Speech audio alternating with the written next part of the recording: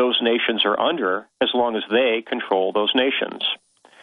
And that explains things like World War I and World War II, where you had, essentially fascists versus communists and some freedom-loving people on the sidelines. And the Cold War, which went on for such a long time, but the end result of it was an America that was less free. We're priding ourselves on the fact that we broke the back of international communism under the Reagan administration, but the end result back 30 or 40 years is that we now live in a less free country, and in a lot of ways, a country that's a lot more like the Soviet Union used to be now than what we had back in the 1980s. We have more central planning. We have less individual freedom. When you come right down to it, we are at the cusp of it'll probably be a third world war is what it's going to be called in retrospect. And exactly how the nations will line up for that war is difficult to say. And we have this huge wild card that's been created by the internationalists themselves, which is radical Islam. They want to have radical Islam as a foil, as the new enemy du jour, and they want to use that as the pretext for forming global power structures, global armies, global currencies, and global media and global control. To them, again, the bottom line is not what system gets put in place, but who controls that system. That's right. You can see the beauty, and I want you to continue on this eloquent breakdown. Just like the Rothschilds 300 years ago would fund both sides of a European war, or 3 or 4 sides, then they just jump to the winner at the end and then dictate the terms to the defeated.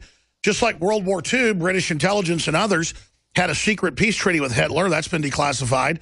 They basically encouraged him to invade Czechoslovakia and Poland and Danzig and all these other places. I'm not saying Hitler was good. He was totally played. And then he had a treaty to attack the Soviets, and they would stop, or attack the Russians, and then they double-crossed him there on just so many fronts. And you sit back and you realize, oh, my gosh, the elite running us in World War II was more evil and sophisticated than Hitler. And that's a hard group to beat that could actually play the Germans. And you just sit back in awe and you see them radicalizing Islam, turning it loose, giving them the weapons, letting them overthrow our allies, secular governments, taking over. It just goes on and on and on. And then you see the ultimate enemy is free will. It is Western Christianity. It is the Renaissance. And you understand, when they set up the Soviets, then we had to build up to fight them, but that was the globalists building up arms and a culture and a police state, they again with control to then use against the people. You see how sophisticated it is. How do you get the public to even tune into that reality to understand that at the end of this end game, there is mass population reduction, world government, the end of religious freedom, forced inoculation. I mean, and now we're so close to it. Now in Europe, they're arresting you if you don't want to have 1,000 Islamicists in your town of 1,000. If you say it's wrong, I don't want to pay for it, they come and the Stasi arrests you. The Stasi. I mean, it's so naked. Go ahead, sorry. That's quite right. I have to agree with you. And you were asking, how do we wake people up? The method I chose was to write novels, because a lot of people will not sit down and read a treatise on globalism or treatise on economics, but they will read a novel. And starting first with my Patriot series, which was about socioeconomic collapse here in the United States, and now with my new series of novels that it's going to be at least a 5-book series called the Counter-Caliphate Chronicles, I'm exposing what they have planned to do in instituting a semi-successful global Islamic caliphate, my goal is to wake people up, to get people thinking, and to basically shift their paradigm so that they can see through this nonsense that's being fed to them on the nightly news, and they can reestablish critical thinking skills. That's what's really needed here. We need an educated electorate. We need statesmen instead of politicians. And we need people to stand up for their God-given rights and constitutional liberty. We need to reestablish a constitutional republic. And we need to defeat the globalists in detail and en masse. Well, I would hear you, and I respected you. I've been interviewing you off and on for about 15, 16 years. First read one of your books 20 years ago, where you actually put real militia leaders and stuff, you know, in the book.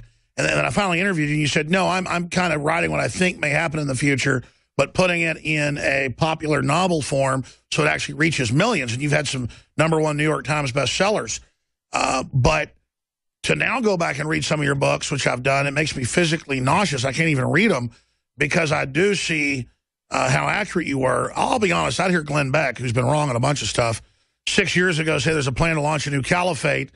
I would hear things like that, and I would think to myself, this is overblown. They'd never actually bring in giant Islamic armies and let them start attacking to fully bring stuff down. But now I see there's 1.5 billion Muslims.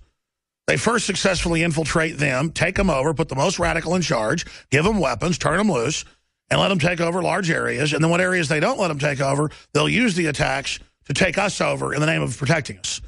They'll kill a bunch of cops with White House-run groups. The cops will then militarize. They'll then name them at me. I mean, you can really see it. This is sick. So as I was saying, James, in the past, because I heard you talking about this 15 years ago, plans for these Islamic armies and the rest of it. I knew they'd wound up al-Qaeda for 9/11. That's now come out in the news. But to a great extent, it looks like under this whole world government system, they plan to give Islam a huge seat at the table and make everyone adopt a one-world religion where we can't have Christianity. We actually adopt a one-world religion that's partially Islamic, and that's how the politically correct use it. They say, we've got to be tolerant of whatever the most aggressive, intolerant group is. Or you can't have a boys and girls bathroom. That hurts somebody else because this radical minority says they're a transvestite. I now see the paradigm of where they're going, and they know how politically correct and pathetic we are now. So they'll bring in a bunch of radical Muslims to bully us with government backing, and they believe we're so broke back, we will bow to them and worship them. So how do we not go down that road, and how did you see it coming so far away? Well, to get back to your first part of your question, if you look at the way the internationalists and globalists operate, they always think in terms of multiple gains. They never do anything unless they're going to get more than one win out of the situation. And in the case of backing international Islam, what they want to do is two things. They want to have a worthwhile opponent that they can expend massive quantities of money on in the form of military armaments and military deployment and so forth. And they want to also draw a parallel between Islamic fundamentalism and Christian fundamentalism.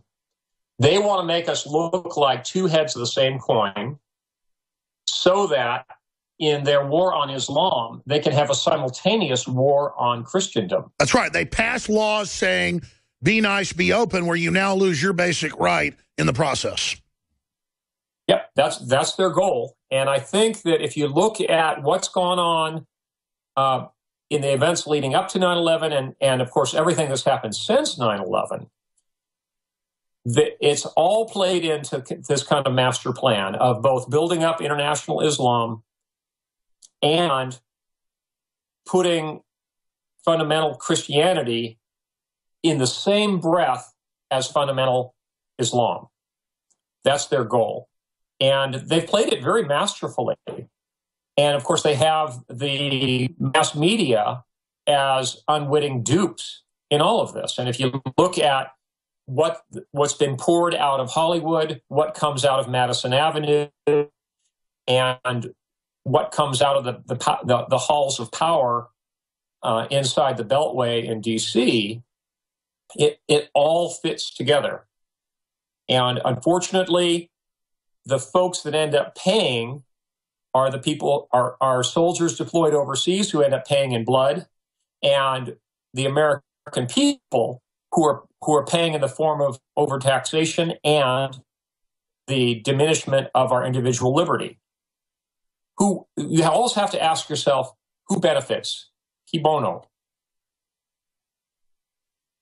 James Wesley Rawls is here, just piercing insight. He can take 5 minutes of my babbling and in 30 seconds crystallize it down. But that's exactly what's happening, is a war on religious freedom by importing the most radical, intolerant groups who they've also used to take over the Middle East, and basically then bring in laws restricting all of our speech in a foil to, quote, suppress their more radical instincts, but also exempting them to be radical, but no one else can be, quote, radical. And if you expand on that, some of the good news I see, and I want to get James Wesley Rawls' take on this, is the military a couple years ago said no to backing a bombing of Assad in Syria for al-Qaeda. And we saw a lot of non-commissioned officers and officers hold up signs and go to Twitter and Facebook saying, I will not be the Air Force for al-Qaeda. I will not fight on the ground to kill Christians in Syria. They clearly saw that Assad didn't start the war. He didn't do anything. He's a good guy compared to al-Qaeda. He's certainly not perfect.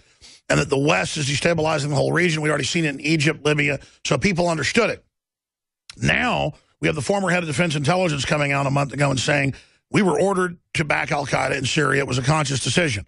And the reporter said, so Obama didn't know what he was doing. No, we were ordered. They knew exactly. We told them what they were doing. Now we have the former deputy head of the CIA coming out saying there needs to be an investigation. It appears they were ordered to cover up that we knew we were aiding al-Qaeda, which is really ISIS. So I was here every day. You were there talking about it. But now U.S. training helped mold top Islamic State military commander. That's in McClatchy today. They'll probably get a Pulitzer Prize for it. We told you 4 years ago. House Dems want 9/11 docs in Saudi Arabia declassified. President Obama orders behavioral experiments on American public with the CIA domestically. See, this is it's all, that's Daily Caller. See, it's all getting really weird now where CIA is operating domestically.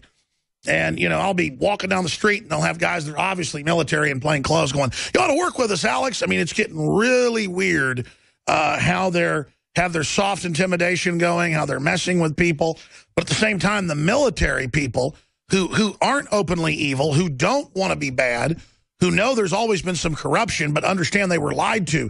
You don't dance with the devil and then he changes, you change. When we come back, I want to get into the good things that are happening. And what do you think about the situation where openly backing Islam, radical Islam, to go around and murder everybody, our own military saying no? Is there some breaking point where the spirit of sanity could wake up and we could say no to this divide and conquer strategy? We'll be back with James Wesley Rawls. We'll open the phones up for our guests some of the next hour. We'll tell you more about his new novel that's coming out as well, and we'll tell you about some of the other big guests coming up. We're going to be broadcasting for another 20-plus hours live. The toll-free number to join us on this 28-hour worldwide broadcast is 800-259-9231. I'm your host, Alex Jones. We're going to be premiering 3 different documentaries we produced. They're really powerful. One on the Vatican and how it's been blackmailed and taken over. One on the Clintons with one of their big insiders. It's really the new Clinton Chronicles 2015 is what I'm describing it as. Extremely powerful. All that and more premiering in the next 25, 26 hours we have left in this worldwide transmission. We're going all the way to 3 o'clock Central tomorrow. So the 28-hour broadcast is up and running. The biggest thing you can do is to send the free link at Infowars.com/show or the free link at Infowars.com/moneybomb to Facebook, Twitter, YouTube, all the different platforms. When we send you an email, if you sign up at the Infowars newsletter for the free email alerts, the videos and stuff like that, We'll send you a link to it as